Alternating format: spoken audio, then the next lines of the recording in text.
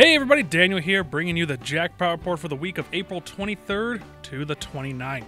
Starting with Wind Creek Atmore, 829 jackpots were won, paying out more than $2.1 million.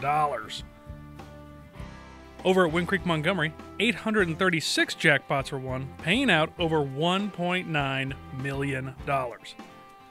And finally, over at Wind Creek Wetumpka, a staggering 1,251 jackpots were won, paying out over $2.8 million.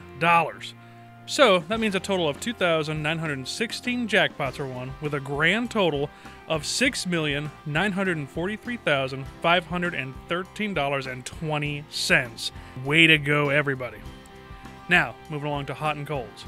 At Wind Creek Atmore, the hottest game last week was Beach Blanket Blowout, and their coldest was Prowling Panther.